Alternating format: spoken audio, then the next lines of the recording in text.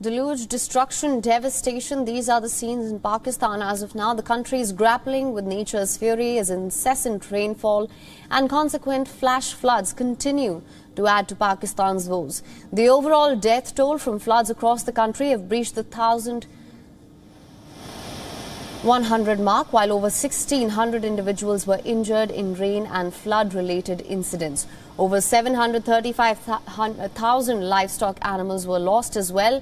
More than 1 million houses have either been damaged or completely destroyed. The figures released by Pakistan's National Disaster Management Authority reveal the extent of damage caused by the floods.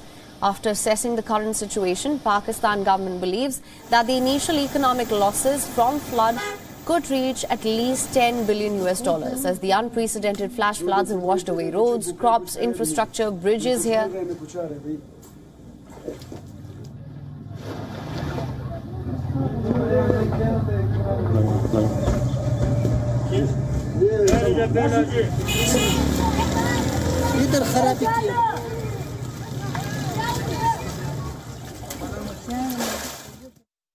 I think it's going to be huge. So far, very early preliminary estimate is that it is big. It is higher than $10 billion. To very early estimate, very rough estimate. But our joint survey teams comprising of NDMA, PDMA, and Army are now out in the field. But many areas are still not accessible because of the water. Until water completely recedes, they will not be able to go and physically do the survey. But my hunch is that this is going to be 2 to 3 times higher than what we are estimating.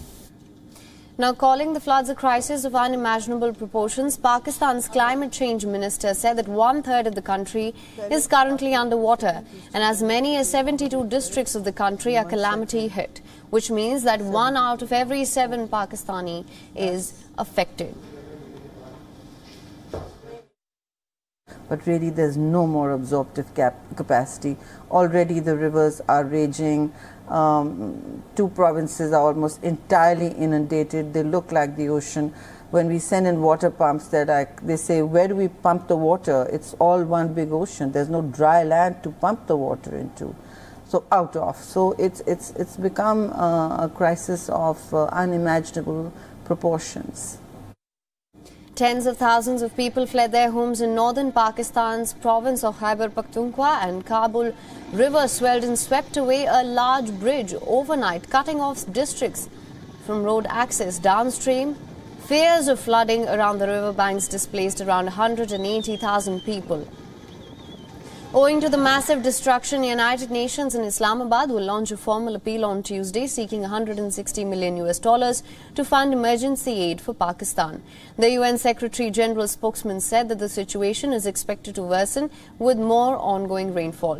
The UN has already mobilized about $7 million and has redirected its existing programs as well. It has released an additional $3 million to help the country.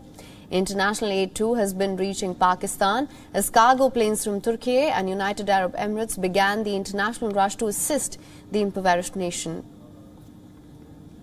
and landed in Islamabad on Sunday carrying tents, food, other daily necessities here. Meanwhile, Pakistan Finance Minister Miftah Ismail said that the government could consider importing vegetables and other edible items from India to facilitate proper aid for people. अभी मेरी meeting होगी जिसमें हमने food security वालों को भी बुलाया, उस बारे में बात करेंगे और इंपोर्ट भी खोल देंगे, ड्यूटी फ्री इंपोर्ट खोल देंगे, उसको आसान भी बना देंगे। और मैं ये भी सामने आपके रख दूं कि इस बात को भी कंसीडर कर लेंगे कि अगर इंडिया से लैंड बॉर्डर के थ्रू इंपोर्ट करना पड़ेगा तो वो भी कर लेंगे क्योंकि ये सस्टेनेबल प्राइसेस नहीं है। WION is now available in your country. Download the app now. Get all the news on the move.